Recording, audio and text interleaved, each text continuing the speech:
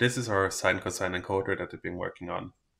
It has the position sensor chip in the center, and it has a few op amps and a few protection diodes on it. And the op amps are to create a stable reference voltage and not to also buffer the output so that you can have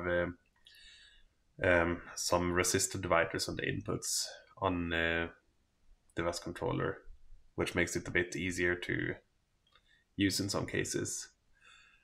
Here it is mounted to a C155 motor, and the whole pattern should also work. I think it also works on the QS165, and you can also cut out the center of it, and there should be available for download a step file of the center, as well as an adapter that you can adapt to make it fit other motors as well. We'll also include a FreeCAD file for it where you can open it, and then you could go to the first sketch and just update the whole pattern and then 3D print this one. When I print this one, I usually just tap directly into the plastic, so the holes are 2.5 millimeter, and then I put in 2 M3 screws into the tapped holes here, and then you can put that on any motor, given that there is enough space, and probably other ways to attach it as well. I will start by showing how to connect it and talk a bit about why I would want a sine cosine encoder.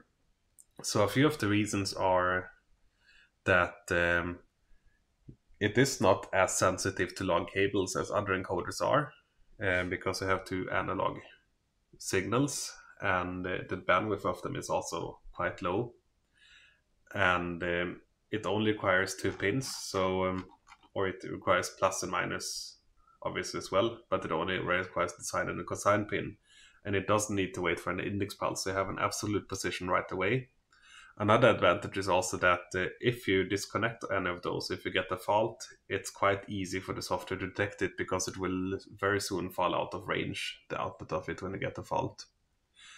The other pins on this PCB, so it is a 6-pin connector on it, as you can see, and a 2-pin connector. And the 2-pin connector is only so that you can plug in a temperature sensor and route it to the 6-pin connector that goes to the motor, because most motors, like the one I have, the C155, as you can see, has a temp sensor that goes out in the same cavity where the enclosure is, or where the encoder is installed, and you can just plug it in there. Another advantage is also that the sampling of the sine and cosine signals is done in the ADC DMA interrupt, so it's sampled exactly at the same time as the currents, and it doesn't take that much computations to make it into a position. So this one is fine up to full speed on these motors, and when you have an IPM motor like this one, it can be very fiddly to tune the observer, because they have a lot of inductance, and they also saturate when they push them, so just having an encoder can make it a lot easier to use these types of motors. Also, this encoder runs from 3 volts to 5 volts, so even if you have a 3.3 volt supply and you want to use some older VESC-made hardware that has only the ADC1 and ADC2 channels, you could also use that, but it might be a bit more fiddly to configure it in VESCOol then. So here I have it connected. I also have the Maxim datasheet here. The device I have on the desk, by the way, is the Pronto, but it has the same connector as the Maxim, and this will be a standard connector that we'll be using on many of the upcoming devices. And then you can see here on the sensor row here that we have Hall 1 and Hall 2, and they also have ADC 3 and 4. And if you look in the table here, you can see that in those pins, on pin 8 and pin 21, you have the sine signal and the cosine signal of the encoder. You can actually swap them, it works both ways around for the detection. And yeah, this is the Pronto. It's a smaller version of the Maxim. I also have a Maxim here with the lid off. It's very compact for the power, and especially height-wise compared to many of the other controllers, it is much, much lower than them. So this one is exciting. And this one, by the way, we have 15 of them here, and we do some testing, so hopefully this one will be the first 10 or so that will be on the website. We'll hopefully ship in maybe a week or so from now. And likewise, the encoders, we have them here. The reason they're not available for purchase yet is that the datasheet isn't finished, and the instructions aren't either, so that is part of why I'm making this video. So let's start by connecting to the Pronto. And we have a default configuration now. And essentially what you need to do is go to the sensors page and set the sensor mode to Sin, Cosine Encoder. And then you have to set these values. The easiest way to do that is to go to LispBM scripting, go to examples, and then you can search for Sin, Cosine. And then you have two Sin, Cosine Encoder examples. I will load the first one, double click in it, it will show up here. And then I will upload. I will stream this code actually. And then over here I want to make sure that I have poll all active. And yeah, actually I have to set the sensor port mode to Sin, Cosine Encoder for this to work.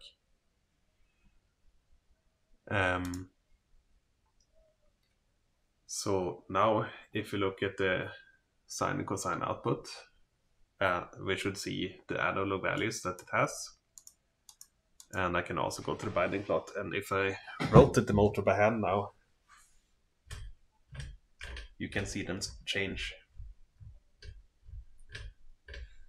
And what you want to get here is you want to do slightly more than one rotation. You could also do it by just doing open loop, and then you want to get the amplitude and the offsets, and this script will just collect them as you go. And I think there might even be a detect apply config function in here. Yeah, there is. Let's use that one.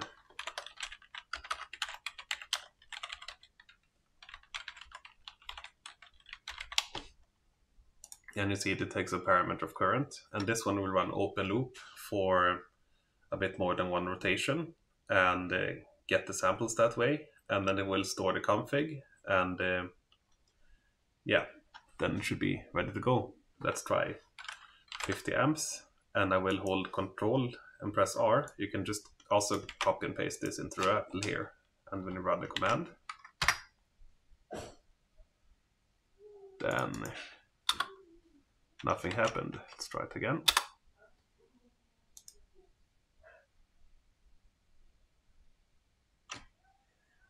Yeah, not sure why nothing happened now, but we can try to debug this.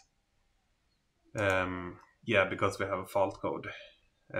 Make sure you don't have a fault code when you do this. And the reason we have a fault code is that this motor has, yeah, I don't know what temperature sensor it has, but if you have the fault one, it will show over 100 degrees motor temperature. So I will just set it to, let's see.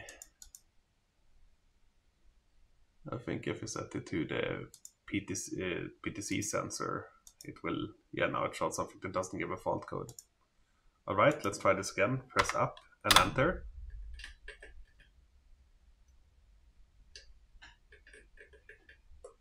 And now we did a rotation and store the config. And now if I read it and we go back here and go to the sensors page, we can see that we have slightly different values here. They're actually quite close to the defaults, but you really want to get them exact because then you get the best performance.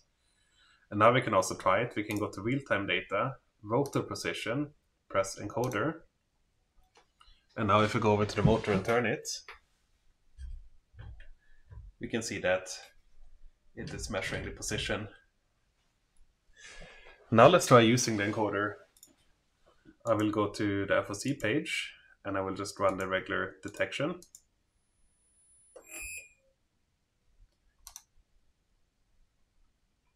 Probably need more than 20 amps on this big motor to spin it up.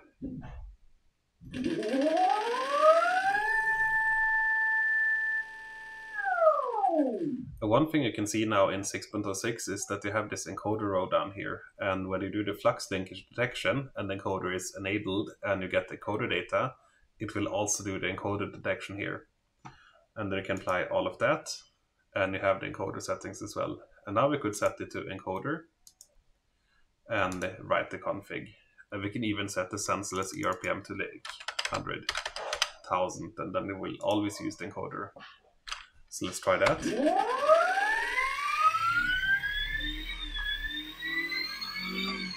more current.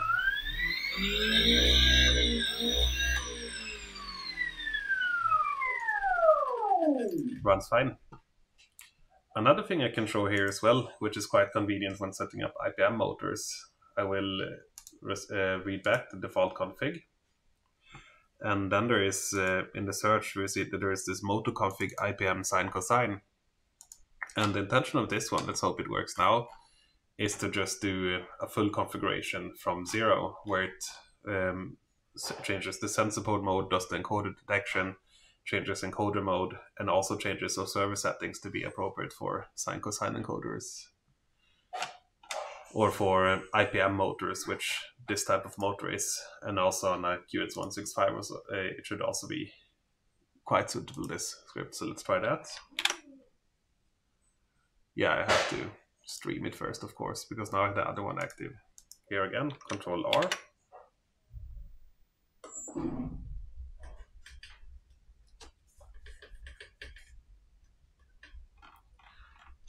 And it will also print out the problem if there is one. Fault code over voltage. Let's try it again. This could be because the motor is currently connected to a lab power supply. And it sounded like it was a bit wobbly when spinning up now, and that could cause some high back EMF.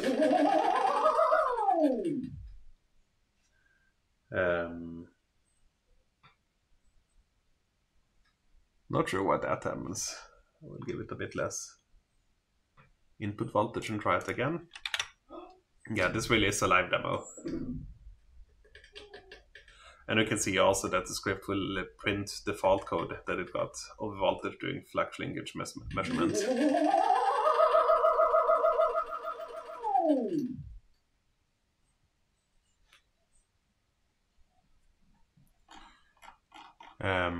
Yeah, that's not good for a demo. Let's set the current to... What is the detect current set to?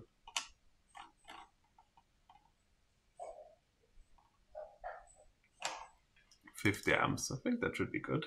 Let's give it 40 amps and see. Stream again. Come start.